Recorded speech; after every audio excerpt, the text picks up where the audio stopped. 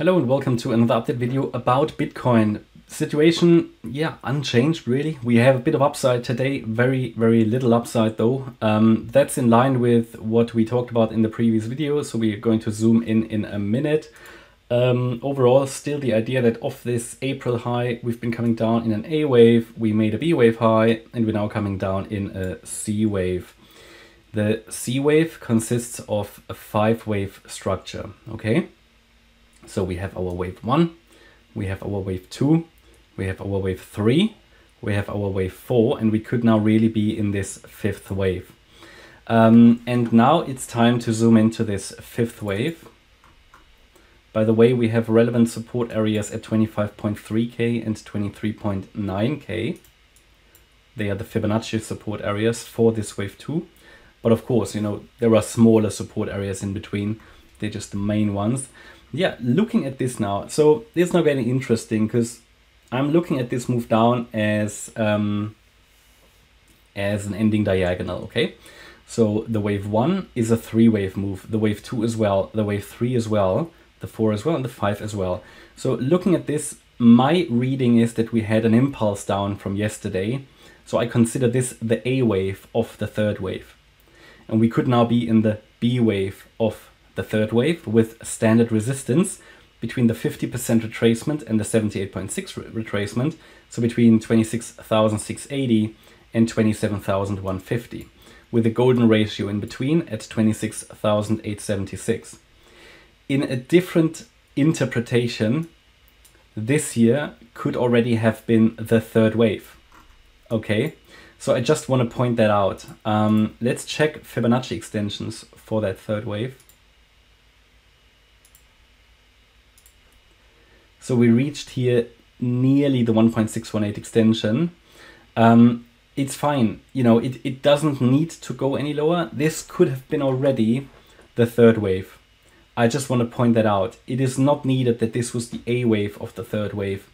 That would mean if we are now in the 4th wave, that the next wave down would be the 5th wave. Bear in mind, in an ending diagonal, an overlap between waves 1 and 4 is basically nearly expected, yeah. And that means the next low could be the last one. So I just point that out, but it doesn't make any difference in the short term, because even here we expect a 4th wave pullback or a B wave. Resistance level is very similar. So from that point of view, not really any change. It's just that, just be aware, this could have already been all of wave 3.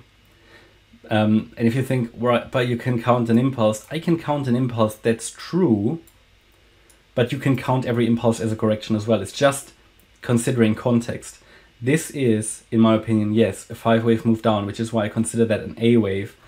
But this also counts nicely as a WXY. So we have 3 waves down into the middle, wave W, X, and 3 waves down in a Y wave. So that's possible as well, okay? Just be aware of that. But again, it doesn't make any difference in the short term. So all eyes now need to be on the resistance area, and as long as we stay below 27,150, the focus can remain on lower. If that is then the C wave or the 5th wave, we need to see, okay? Overall, my expectation for the end of this correction is still between 25.5 and 24.5k. That can still shift a little bit. I'll keep you updated, though it depends a little bit on how high the wave 4 goes, or the B wave then, you know, we'll see. So expectations are for a little higher though, still. Also that, you know, also this kind of B wave here to the upside would not necessarily happen in a straight line. So also here, you just need to be ready that this could be up and down a little bit, yeah.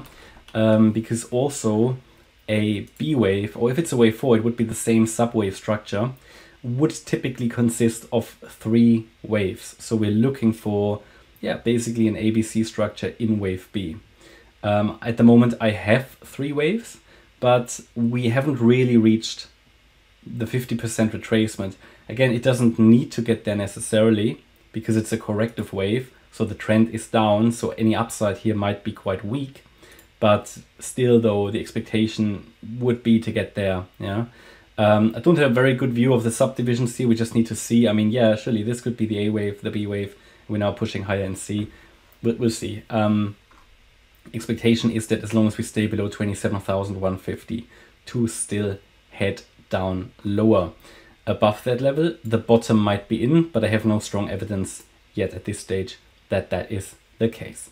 Okay, that's my update about Bitcoin. I hope you liked the update. If you did, please hit the like button, leave a comment and subscribe. And if you really like the content, then please check out the channel membership. Also, make sure you follow us on Instagram and Twitter.